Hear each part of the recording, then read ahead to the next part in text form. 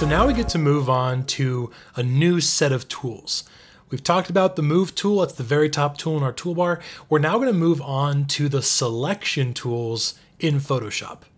Namely, the lasso tools, the marquee tools, and the quick selection and magic wand tools.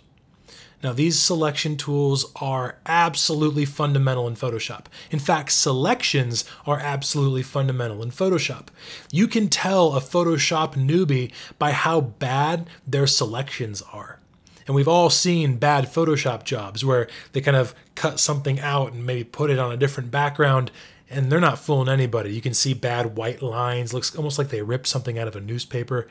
Those are bad selections. If you're making bad selections, you're not using Photoshop well. The bulk of this class is going to be practicing and getting better at making good selections. In fact, your midterm is just an advanced composite image where you have to make all sorts of isolations and selections.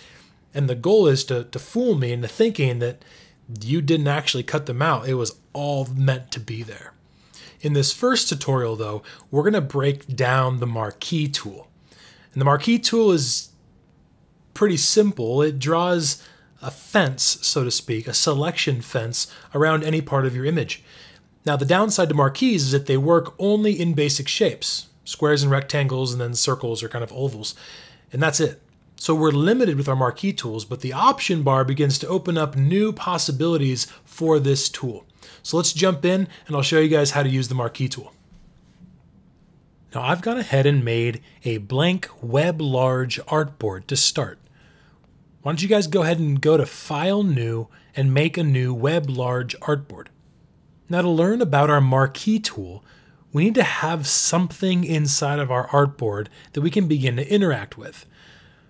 So let's choose a color in our color picker window. I'm going to choose a nice blue. And let's use our paint bucket tool, which again lives right underneath the gradient tool, to fill our layer 1 with color. So now we have something we can start to work with. So let's come up to our Marquee Tool. Let's click and hold our Marquee Tool and let's talk about what we're seeing here. We have a rectangular Marquee Tool, an elliptical Marquee Tool, and then single row and single column Marquee tools that we're not going to talk about in this class. Let's start with our rectangular Marquee Tool. Now the Marquee Tool is great for making selection fences. To use it, we simply click and hold our mouse and drag the mouse out and release. Go ahead and make a rectangle on yours. When you release the mouse, you see this dancing dotted line pattern going around the edges. Photoshop calls this the dancing ants. I call it the dancing dotted line. Either way, whenever you see this inside of Photoshop, it means there's a selection made. So we'll be seeing this all throughout the next few exercises. So once we've made a selection, it really just comes down to what do we want to do with that selection? And there's a lot of things that we could do with it. Let me walk you through a few of them. First, we could simply hit delete on the keyboard. If we hit delete on the keyboard, we've now cut a hole out of our blue, allowing us to see through it now to transparency. So we could always just hit delete and erase whatever is inside of our selection. Go ahead and hit Ctrl-Z and bring back what you just cut out. Aside from deleting what's in a selection, we can relocate or move what's inside of a selection. Let's come back up to our Move tool that we've learned earlier. Notice when you hover over the area inside of your selection, we see a black arrow with a scissors icon next to it. If I click and drag this now, I have removed, I've lifted and cut out the area that was inside of that selection, leaving once again a hole in its place. I'm going to go ahead and let go and hit Ctrl-Z to put that back. The other thing we can do is fill the selection with color. So let's get out our paint bucket tool again, and let's choose a new color for our background color. I'm going to choose a nice yellow.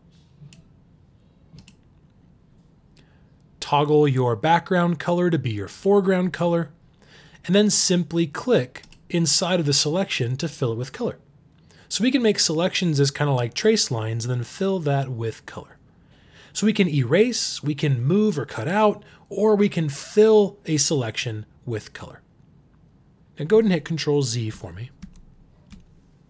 Now if we've made a selection, we should learn how to invert a selection. Invert a selection. Let's come up to Select in the menu bar. Since we're working with selections, our first menu bar item that we're going to learn is going to be Select. We have three options up here that are worth looking at. We can select all, that's everything inside of the artboard. We can deselect, which simply removes our selection altogether, or we can invert our selection. Go ahead and click on Inverse. Notice now how that's put a dancing dotted line around the edges of our artboard as well as on the inside. That means now that if I were to click my yellow paint bucket, it's going to fill all the areas except what was inside. It's the inverse of what we had selected. Inverting our selection has become really important here in the next few exercises, so get comfortable with inverting your selection.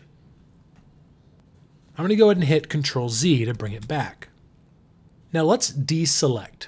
Let's go up to Select in the menu bar and then hit Deselect. And that removes our selection lines altogether. So let's get out our Marquee tool again. And let's draw a rectangle somewhere on our screen. Now let's look at our option bar. Remember, the option bar is the area where we can start to adjust and manipulate this shape to be what we need it to be. And the Marquee tools aren't necessarily known for being terribly exciting. They're pretty utilitarian. They make square and circle selections if we need them. But let's look at these icons up here at the top. I think yours defaults to this first one. I call these the post-it note icons because they look kind of like post-it notes. And we'll see the post-it note icons for almost every selection tool that we begin to explore. Let's look at this first one. It says New Selection, which means every time I click and drag, it's going to make a brand new selection. Nothing terribly surprising there. Let's explore the second one. It says Add to Selection. So if I click on that and I draw a new box,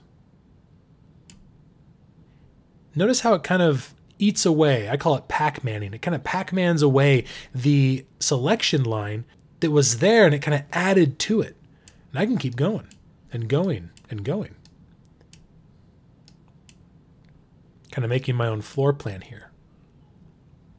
Now we have a much more complex selection than the Marquee tool originally allowed for. And that's just exploring one option in the option bar. Let's go to the next post-it note icon. It's the stacked squares again, but this time it's a white square behind a black square. This says Subtract from Selection. So this does the opposite of the Add to selection.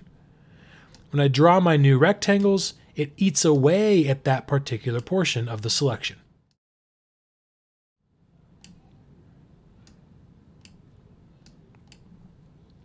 Now, this fourth one here, honestly, is really strange, and I've yet to find anybody that actually uses it. It's called Intersect with Selection. Check it out. If I have my current selection here and I draw a new box, which area do you think it's going to keep? Yeah, the area there in the middle. So it's kind of a weird way of thinking of selections. It's there if you need it. I never use it, but that's what Intersect Selection does. So we have our post-it note icons for our Marquee tool. The regular, Selection, Add, Subtract, and Intersect. We're going to be using those all throughout the next exercises. Go ahead and deselect for me. Select, deselect. Now if we get out our elliptical Marquee tool, notice how the option bar looks exactly the same. The post-it note icons do the exact same thing. This time, however, we're working with ovals rather than rectangles. I'm going to go ahead and deselect. Now, if you ever want to make a perfect square or a perfect circle inside of Photoshop, you have to hold Shift on your keyboard as you drag. So as I start to drag here, notice I can make a oblong or strange looking oval. But if I hold Shift now, it locks my circle to be a perfect circle. Same thing with a rectangle. If I click and drag and hold Shift, it makes a perfect square. So as we move forward in our different selection tools, we'll very quickly realize that there are better options out there to make good selections, especially if we have complex shapes other than a square or a circle. But I can't tell you how many times I return to the Marquee tool for just those really simple geometric selections. So practice this again if you need to, and I'll see you guys in the next tutorial where we're going to start talking about the lasso tool.